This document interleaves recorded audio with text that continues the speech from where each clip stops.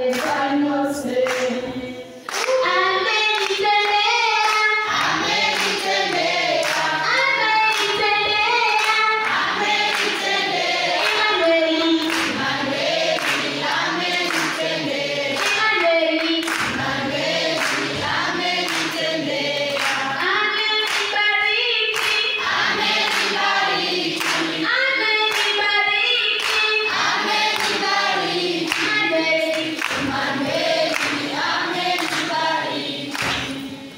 Basi na tuombe.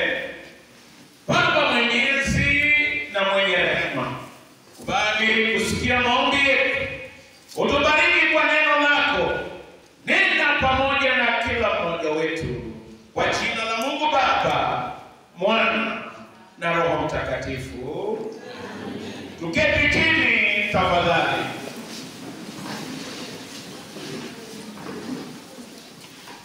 Wanafunzi wa Kapkoi Central pamoja na walimu pia na wazazi, mniruhusu niwasalimu nyote katika jina la Bwana wetu Yesu Kristo. Bwana asifiwe. Praise the Lord. Leo nataka niseme kufanikiwa inahusisha mambo fulani. Success involves certain things. Kwa hii dunia, kufanikiwa inahusisha mambo fulani. Siku moja niliamua kwenda kukula Sirikwa Hotel. Watu wakaniona nilikuwa nimevaa kola na kabuti yangu nimeng'ang'ana. Watu nje wakashangaa. Some were astonished. Others were mesmerized. Some were flabbergasted. And others fearfully amazed. But I did not care. Sikujali. Nikasema leo ni lazima nitakula Sirikwa Hotel. Watu wapende wasipende. Na mimi nikaingia chini. Unajua kuko na hoteli ya kawaida na hoteli special. Siku moja nilienda kukula kwa hoteli ya kawaida Kitale. Nikaitisha nyama fry pamoja na ugali. Ilikuwa ni 50 bob. Hoteli ya kawaida nikaanza kukula nyama fry. Katikati nikaona mende. Sisi wakale tunaita sonopcho. Lakini nikapiga hesabu, nikasema 50 bob yangu haiwezi kupotea. Nikaona kama kuna mtu ananiangalia, nikaona hakuna. Nikachukua mende, nikatoa polepole, nikatupa chini. Na mimi nikaendelea kukula nyama fry na ugali. Kumbe mende sio sumu, nyinyi mnaogopanga tu. Hata mpaka leo mnaona mimi sina madhara yoyote. Hiyo ni hoteli ya kawaida. Lakini Sirikwa ni hoteli special. Huko waiter anakusogeshea kitu. Na wewe unakaa chini so. Hebu sema so. Yaani unakaa chini so. Waiter anakuja akakuuliza, "Padri, je, leo utakula nini? What are you going to take for lunch?" Nikamwambia, "Ngojea, wait, I'll tell you." Anakuja mara ya pili na akaniuliza, "Je, Padri, leo utakula nini?" Nikamwambia, "Ngojea." Alipokuja mara ya tatu, nikaamuka kwa kiketi. Nikaenda mbele ya hoteli na nikachukua toothpick, nikaenda kwa mdomo. Watu waliponiona nje wakasema, "Padri, kweli amekula kula silikwa hoteli. Lakini ukweli wa mambo nilikuwa nimekula nini? Sema miss. Hata wewe maombi, kuna wale ambao wamekaa kwa kanisa letu nzuri la St. Luke's Campbell, wanaelewa maua safi, na baadaye wanaondoka wakiwa wamekula miss. Kwa hivyo mimi ninaomba leo kwa neema yake Mwenyezi Mungu, Mungu atusaidie tusiondoke tukiwa tumekula miss, lakini tuondoke tukiwa tumekula neno la Mungu. Bwana asifiwe. Wamasai wanaitwanga, huko na watu wanaitwa warriors Murani, na huko na wengine wanaitwanga warriors wenye wako na wasiwasi. Pia Wamasai wanaitwanga warriors. Kabla mtu hajafaulu, ni lazima kikundi iende ipigane na simba na iue simba. Hawa ndiye watatangazwa wamefaulu. Kwa hivyo kila Mmasai wakati huo ni ndoto yake aende apigane na simba, aangamize simba. Na walikuwa wanaenda kwa kikundi ya watu 4 au 5. Sijui wangapi wamewasikia mlio wa simba. Wangapi wamewasikia simba ikimguruma? Wangapi? Ni wachache. Wangapi wamewasikia bunduki risasi ikilia? Wangapi wamewasikia? Wengi wamesikia. Wangapi wanaendeleanga kukula baada ya kusikia risasi? Wengi wanaama. Hata nasikia wakati risasi ilikuwa mingi upande hii, population ilipunguka. Kwa sababu risasi sio kitu ya kuchezea. Hata mlio wa simba sio kitu cha kuchezea. Wanasema ya kwamba Murani wakati anakaribia simba na mkoki peke yake, simba inaanzanga kunguruma. Lakini kufanikiwa inahusisha ujasiri. Lazima asongee simba, na anasongea simba ambaye inanguruma. Lakini ujasiri inahusisha kufanikiwa, inahusisha ujasiri. Anazidi kusonga mbele licha ya makali ya simba na kunguruma kwake. Anasonga mbele, na wanasema ukiwa Masai simba ikume huku nyuma, ukitoroka wewe unajulikana kama mtu ambaye ni muoga, sio Murani. Murani simba inamuuma mbele ama inamkwaruza mbele. Kwa hivyo kufanikiwa kwa Masai inaonesha kwanza lazima awe mjasiri. Pili, lazima asonge mbele hata kama simba inanguruma. Kitu cha tatu ni lazima afanye kazi na wengine ambaye inaitwa teamwork. Hata sisi simba inanguruma. KCB. Simba ingine inaitwa Kepsea inanguruma. Kuna wale ambao watahesabuliwa kama washindi na kuna wale watahesabuliwa kama washindwe.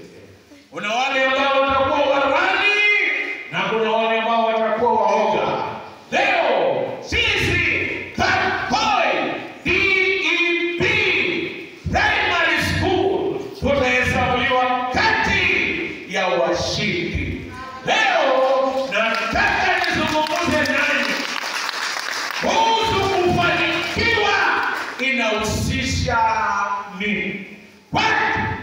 success involved. Number one, success involves choices. Kufanikiwa ni maamuzi ya mtu. Success is a choice. Failure is a choice. Kufanikiwa ni uamuzi. Hata kuanguka ni uamuzi. Kapkoini grade 6 pamoja na student 8. Nataka niwakumbushe, success is a choice. Mtu akianguka hakuna mwenye amerogwa dunia hii. Sisi tunajiroga na maamuzi ambayo tunachukua. Mwanafunzi ambaye anaamua siku 3 ambayo imebakia inaweza kubadilisha matokeo yangu, huyo mwanafunzi yeye amechagua kufanikiwa. Na hivyo mwanafunzi mwingine ambaye anasema siwezi badilika, huyo amechagua kuanguka. Hakuna mtu anaangukanga tu na hakuna mtu anapitanga tu. Inahitaji uamuzi. Success is not by chance. Success is by choice. When you make the right choices, ukichagua marafiki ambao unatembea na wao, ukichagua kukaribia mwalimu, haujachagua tu kukaribia mwalimu, umechagua kufanikiwa. Ukichagua kula mandazi Kapkoi, ukichagua kula miwa peke yake na kuangalia na kuhesabu watu wenye wanapita kwa barabara, haujachagua tu kuangalia ike, wewe pia umechagua kuanguka. Success is a choice. Failure is also a choice. Najua kwetu, mimi kwetu ni Mautelo. Ni tofauti na watu wa Kapkoi. Kapkoi ninaona mnachagua ukulima tofauti. Sisi saa zingine tunachaguanga. Mtu analima shamba eka 10 na ndume. Na unajua inachukua siku ngapi kumaliza? Siku 60. 60 days. Na unajua watu watakuwa wamekula kiasi gani ya ugali? Gunia 2. Na watakuwa wametoka ya kutosha. Unajua kupiga ndume, saa 12 mpaka saa 5. Siku 60. They have made a choice to work hard. Baadaye kupiga mitaro siku nyingine 10 na ndume. Baadaye anapanda kafu. Unaona kazi yenye amefanya? Baadaye kwa eka 10 mtu anafuna gunia 20. Na anaita sherehe ya kusaa. Usherehekea upata gunia 20 kwa eka 10. Ni kwa sababu huyu jamaa amechagua kuanguka. Hapo na mtu wako na eka 1. Analima na trakta nusu saa. Baadaye ananunua mbolea 2. Na yeye anavuna gunia 20. Kati ya hawa, nani amechagua kuanguka na nani amechagua kufaulu? Iko watu wengine ambao wanasomanga masaa 6. 6 hours reading. Lakini ukimuuliza ulisoma nini? Anasema nilisoma tu. Nini? Nilisoma tu. Na kuna mwingine kwa 30 minutes anajifunza kitu moja mpya. is a choice. Failure is also a choice. Kufanikiwa inahusisha number one, the choices that we make. Mimi nilisoma shule inaitwa Friends School Counseling. Mwaka wa 1993 nikiwa form 3, I made the wrong choices. Nikachagua marafiki wabaya. Nikachagua kutafuta nguli, nende kama lua, nende chaka. Sijui kama unajua hizo vitu ni nini. Nilikuwa kwa shule kubwa, lakini nikachagua the wrong things. Matokeo ilipotokea, nilikuwa nimepata wastani C, lakini nikaamua kutokea siku hiyo ya kwamba I need to make the right choices. Nikajiambia nataka nisome mpaka nifike PhD.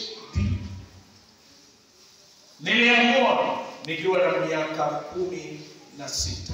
Baada ya kumaliza form 4, baada ya mwaka kesho nikaenda nikasoma diploma, advanced diploma in theology. Baadaye nikasoma degree, Bachelor of Arts, honors in theology. Baadaye nilisoma Master of Arts in religion. Baadaye nikaenda nikasoma PhD in religious studies. Success is a choice. Amua ya kwamba nitajitolea na nitafika mbali katika jina la Yesu Kristo. Bwana asifiwe. Success involves choices. Kuna wazazi wengine wameshaamulia watoto wao hawatapita darasa la 8. Tafadhali usimwamulie. Hapa tuko na maprofesa, hapa tuko na madaktari. Hata ukiwa mzazi, make the right choices. Wakati wameenda kati yetu kukula hoteli inaitwa Lilians Kitale, watoto waenda huko. Naona wazazi wengi wanaenda Lilians Hotel. Ukilipa Lilians Hotel, unaweza make 2 choices. Either ulipe na uchungu ama na furaha. Ukweli ama uongo. Kuna wengine huko Lilians wananyorosha uso na wanasema wanachukua toothpick na kusema you can keep the change. They have made a choice to pay na furaha. Lakini sijui kwa nini ya shule wazazi wengi wanalipaka ni kama ni mtu wamecomplain. Sijui mwalimu wanafanya, lakini si hapa Kakoi naongea kuhusu watu wapendo mauteko Mungu sisi. Nyinyi mnatumikanga, nyinyi ni wazuri sana. Wazazi wa Kakoi tujipigie makofi.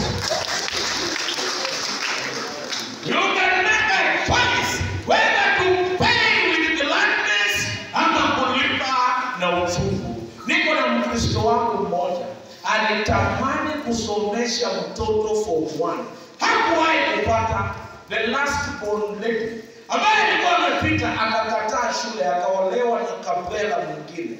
Yeye alitamani. Na wewe ambaye umepata, kwa nini usilipe kwa furaha? It is a choice. Paying with gladness is a choice. Paying with pain is also a choice. Success is a choice. Failure is also a choice. Number 1, success involves choices. Number 2, success involves industry. No one can succeed without sweating. Hakuna mtu anafanikiwa bila kutoa jasho. Wazazi wengine wanasema iko mafuta, iko makanisa inasema tutakupaka mafuta na utapita automatically. Nadhani mwambie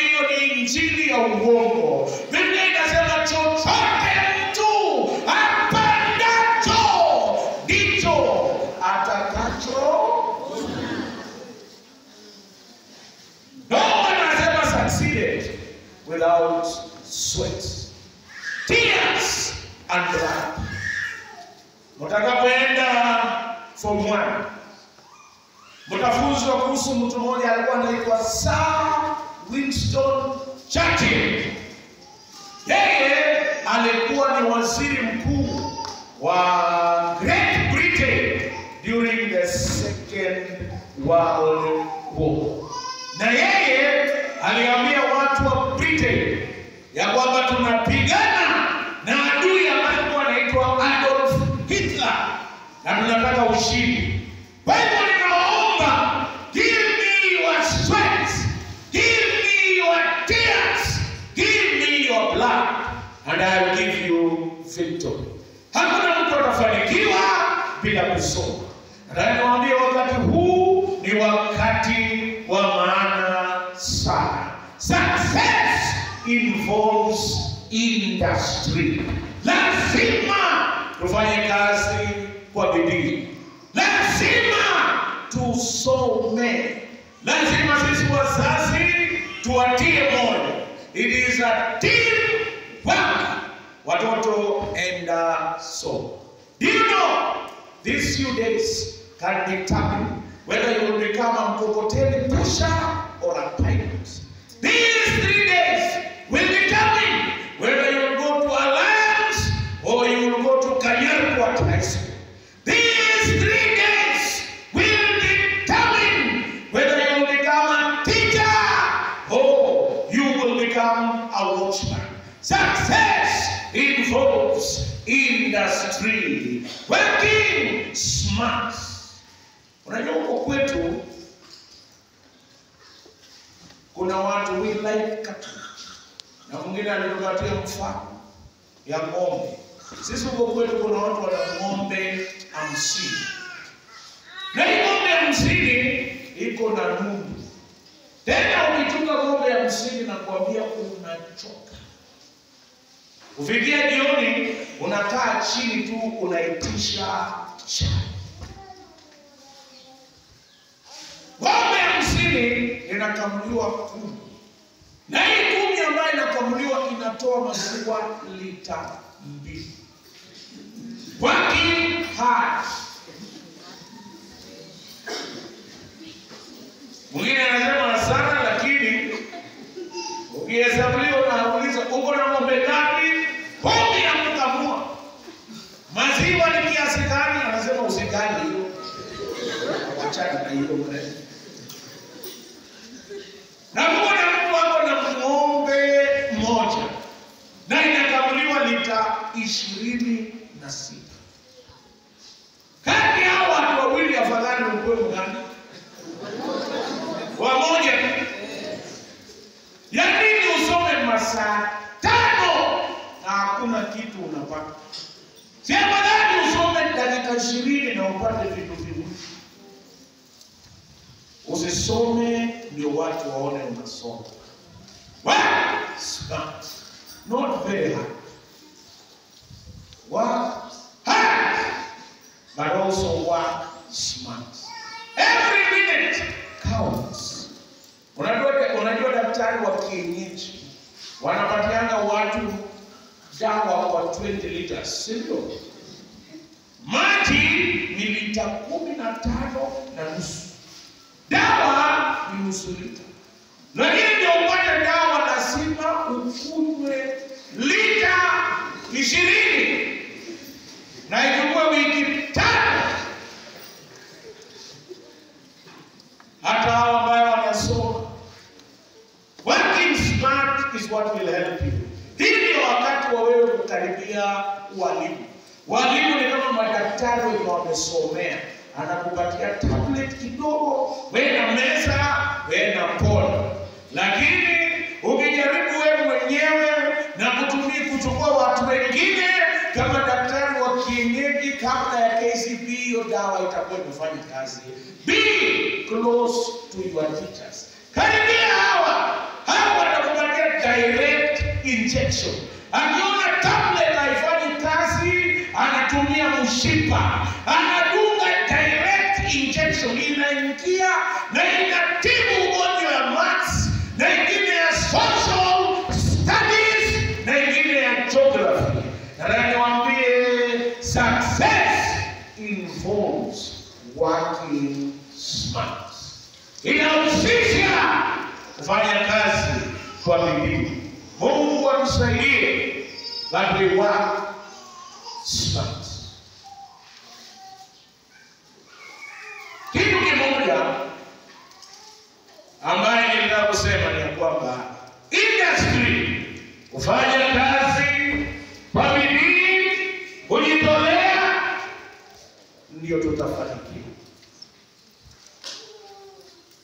Number 3, success involves attitude. Attitude, vile mtu anawazia mambo. Kuna wanafunzi wengi wanakosa kufanikiwa kwa sababu ya excuses. Unajua sikufanya vizuri kwa sababu sikupikiwa mapuo ni 6 siku hiyo, sikukula. Mapuo ni 6. Mama hakunichinjia kuku. Mimi ningepita. Lakini nataka niwaambie kuna wale hawakukula chochote na wakapita mtihani. Never have excuses. Wakati mvua ndio inanyesha, kuna wale ambao watapanda maraku, kuna wale watalalamika kwa soko. Jamani, inafika kwa wote. Wenye wanalalamika na wenye wanafanya kitu. Hata hao wanafunzi kutokea leo, kuna wale ambao watakuwa wakilalamika kuhusu mwalimu hakukuja darasa, na kuna wale ambao watakuwa wakiendelea kusoma. Kuna wale ambao watasumbuka na marks ya juzi, excuses. Mwalimu ameniwekea hapo 8, akaniwekea 79. Kuna wale ambao wana so many excuses. Success is about attitude. Say, I will not have an excuse. Meaning, I will give it my best. Nitapeana ambaye ni nzuri kushinda yote. I will take my time. I will study. And every 1 hour, I will learn a new thing. And I'm going to change my life. Sitakuwa na sababu tena. Never have an excuse. Na niwaambie kwa watoto wako usiwe na malalamishi. Never be a parent of excuses. Fanya enye unaweza. Enye uwezi unaachia Mwenyezi Mungu. Success comes to the people with the right attitude. Attitude is everything. Attitude involve tabia. Nimesoma hadithi moja. Siku moja judge alikuwa amekaa kotini. Akaangalia pale mshtakiwa ameshtakiwa, na mshtakiwa alikuwa na kiburi sana. Ameshtakiwa kwa kudanganya watu pesa, mamilioni ya pesa. Na angaambia judge, mimi si judge. Judge akamsomea mashtaka. Na baadaye alipomwangalia karibu kabisa, akaona sura yake ni kama nakumbuka. Walikutana na mtu ni kama ulionana naye pale. Hata judge akaangalia huyu mtu ni kama anayeonana naye pale. Baadaye akamuuliza swali. Akamuuliza, "Je, uliwahi somea Alliance High School?" Ndio akashtuka. Nani anajua?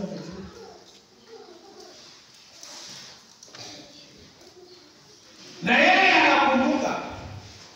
Na akaangalia judge. Hata yeye akauliza judge, "Uliwahi somea Alliance?" Wote walikuwa watoto wawili waliopita kwa hiyo darasa.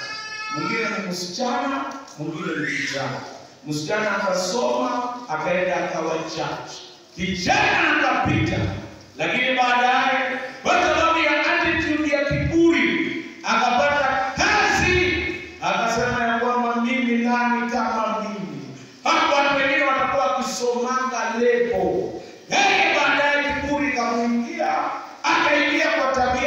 gambling, ya kuweka kamari, wengine wanasema kuwekeza, na baadaye akashikwa, akapatikana akiiba pesa ya kampuni, akashikwa na judge, akaamua kufunga huyo jamaa ambaye alikuwa kwa darasa moja. Huyu alipoenda jela akasema kumbe kufanikiwa sio tu masomo, pia tabia. Akaamua ninataka kubadilika. Wengine hapo walikuwa ukiongoza last term number 1. There are term number 1. Ukaonekana wewe utapata tu 350. Hata ukitembea Kapkoi kwa center, unatembea namna hii. Sema nani mwingine kama mimi asome level. Na nataka nikwambie kufanikiwa ni vile unaona mambo. Ukinyenyekea utainuliwa. Ukiwa na kiburi utasushwa chini. Na ukisushwa chini kuamuka itakuwa ngumu. Kutokea leo nyenyekea mbele walimu, jiulize maswali. Nyenyekea na kusoma vitabu. Soma vizuri sana. Nyenyekea mbele ya wazazi. Na nakwambia kwa neema ya Mungu, Mungu atakuinua. Huyu jamaa alipoingia kwa jela kwa mara ya kwanza, alikuwa amefungwa mara zingine, lakini maneno yenye judge alimkumbusha penye alitoka. Yeye akasema nitabadilisha my attitude. Akakuwa na tabia nzuri, akabadilika, na baadaye akafunguliwa kutoka kwa jela. Miezi 10 baadaye akarudi kwa huyo judge, akamwambia wewe ni rafiki wa kweli, ingawa ulinifunga ulifanya nikabadilisha vile naona maisha. Na leo akarudi kupatiwa kampuni nyingine, akasimamia na akaendelea. It is about attitude. Badilisha vile unaangalia maneno. Kama ulipata 350, change your attitude. Jua ya kwamba unaweza pata 400 katika jina la Yesu Kristo. Usitosheke na chenye uko nayo. Panua mipaka, na kwa neema ya Mungu utafika mbali. Bwana asifiwe. Jambo la 4, kufanikiwa ni kulenga. It is about focus.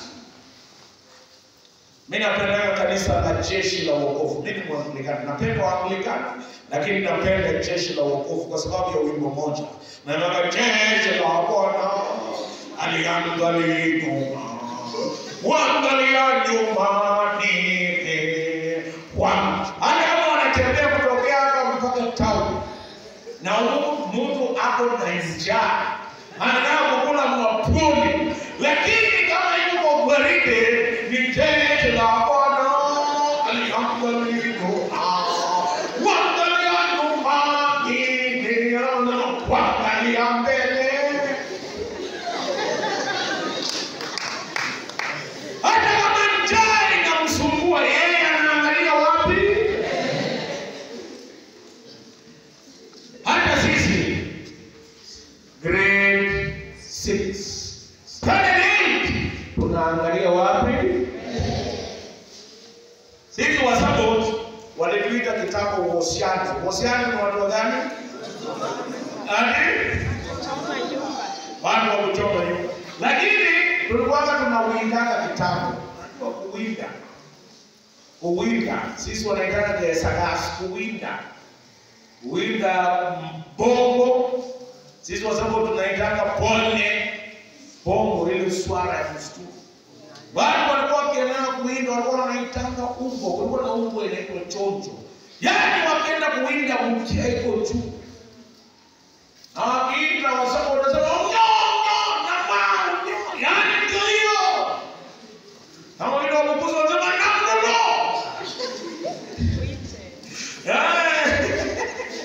Yaani amekaa tayari wasabu umbo inaitwa chonjo, inainua mkia. Ndio hiyo. Onyo nama. Ndio hiyo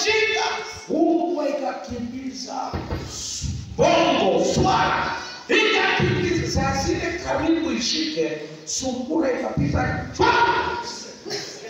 Unajua ni ndio ilifanya? Ikaacha kuvuguza swala, ikavuguza sungura. Hata wanafunzi karibu washike, wengine karibu washike Alliance, wengine karibu washike Mambo, wengine St. Joseph's High School, wengine St. Joseph's Girls, wengine St. Bridget's. Lakini karibu washike sungura, sijui kwa nini ndio inapita.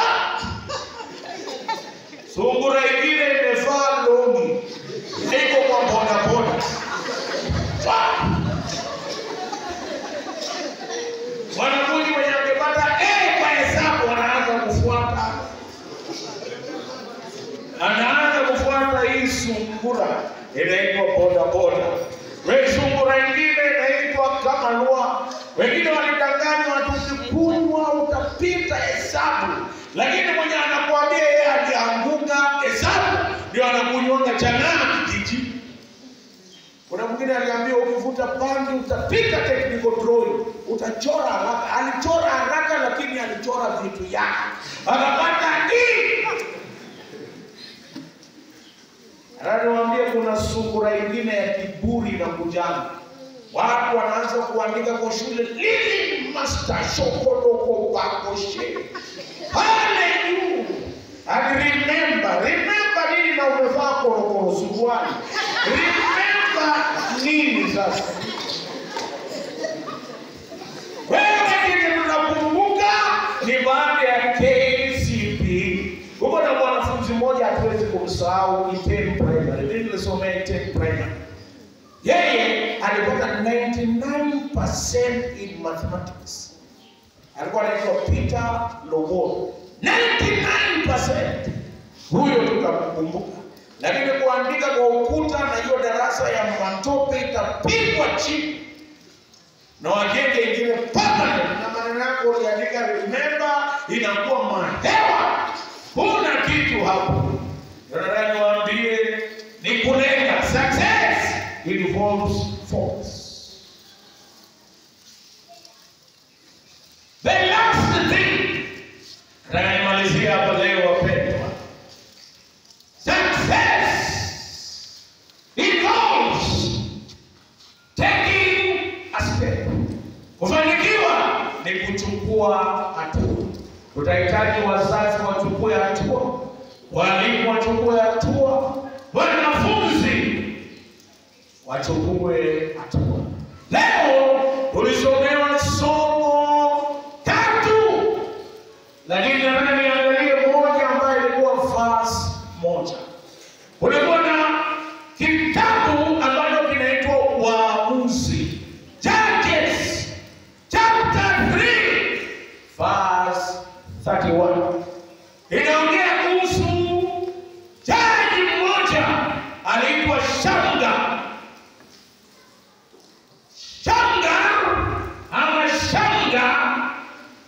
Yeye alikuwa ni kuhani wa kipekee. Hii kitabu iliandikwa na Samueli. Yeye alikuwa akiwakumbusha wakati wa giza, wakati waamuzi walipokuwa wakitawala. Na yeye akakumbusha wana wa Israeli wakati waamuzi walikuwa wanatawala. Na yeye akawakumbusha vile Mungu alitumia waamuzi kuwapa wana wa Israeli ushindi. Na yeye akafika pahali akataja mwamuzi mmoja ambaye alichukua hatua na akapata ushindi. Leo nataka kujifunza kuhusu Shamgar. Yeye alikuwa kuhani wa kipekee. Verse 1 peke yake ndio inaongea juu yake. Yeye alifanikiwa kwa sababu alichukua hatua. Nataka niseme mambo matatu siku ya leo. Jambo la kwanza, alichukua hatua pahali alipokuwa. Hata wewe hauhitaji kwenda shule nyingine ndio uchukue hatua. Chukua hatua ukiwa Kapai.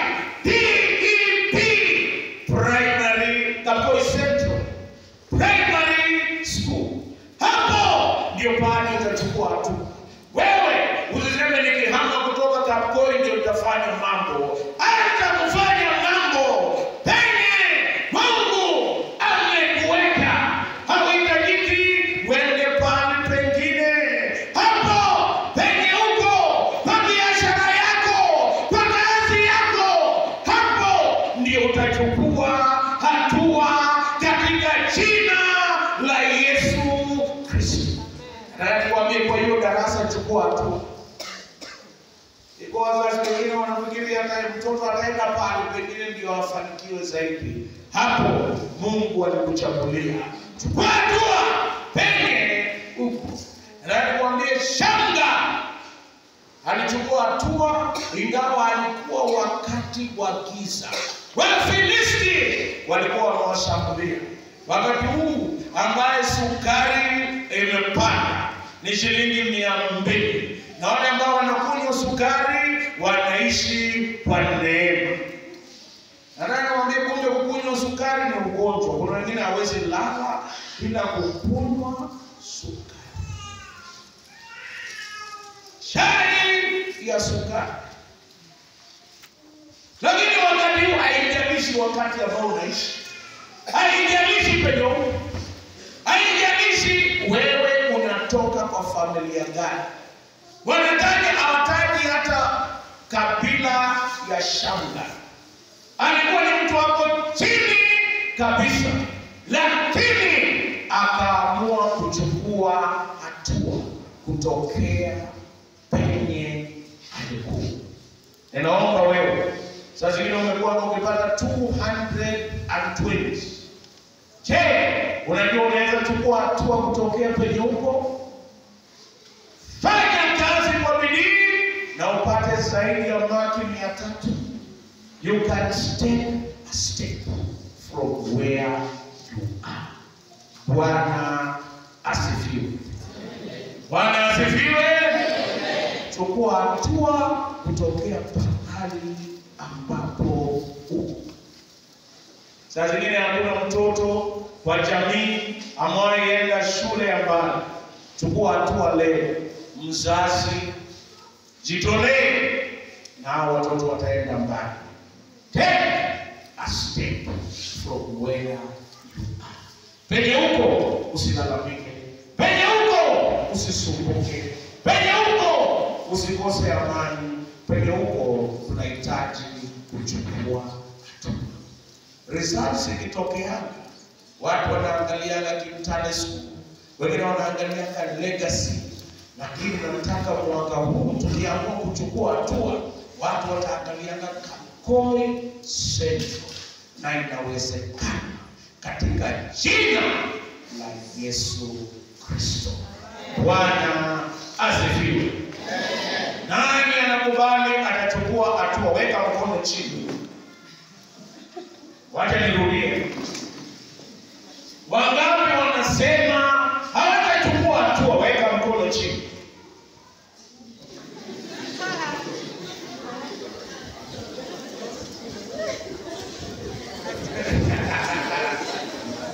Nirudie tena. Nirudie tena. Tuko pamoja, nirudie tena.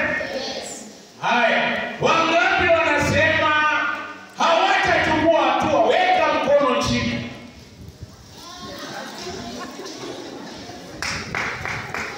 Unajua kwa nini wanafunzi wanaanguka mtihani? Si kwa sababu hawajui. Ni kwa sababu ni wajuaji. Unajua KCB watoto wanaanguka kwa sababu wanajiulizana maswali yao na kujijibia na kujiangukia. Vitu ni vitatu: kujiuliza mwenyewe, kujijibia na kujiangukia. Walifikiri nitasema ni watataka kutochukua hatua wabebe mkono juu. Lakini mimi nikamwambia weke chini. Na wachache walisikia maagizo ya swali yangu na kujibu. Nakumbuka tukiwa standard 8 waliuliza which is the least used method of communication. Siku hiyo ilikuwa TV. Sisi tulikuwa tukiuliza swali ya communication is the most used na ni radio. Na sisi hata bila kufikiri communication, radio. Hausomi mambo mengine. Na hiyo swali wanafunzi wote wakaanguka. Ni kwa sababu ni wanchwaji. Chukua hatua. Chukua hatua penye huko. Wewe ni mwanafunzi wa KCP ama KCSE. Jibu maswali ambaye umeulizwa. Usiongezee zaidi. Jibu hiyo. Usitaka kuonesha unachukua zaidi. Mwalimu hahitaji ujuaji, anahitaji nidhamu na kufuata maagizo. Kila mtu akisoma kila swali vizuri na kutokimbia kujibu, look at all the choices. Hapa hakuna mtu atapata less than 250. Hapa sioni. Lakini ukiuliza maswali yako na ukikimbie na ujiangushe, hautapata makini. Kuwa makini. Penye huko as a candidate,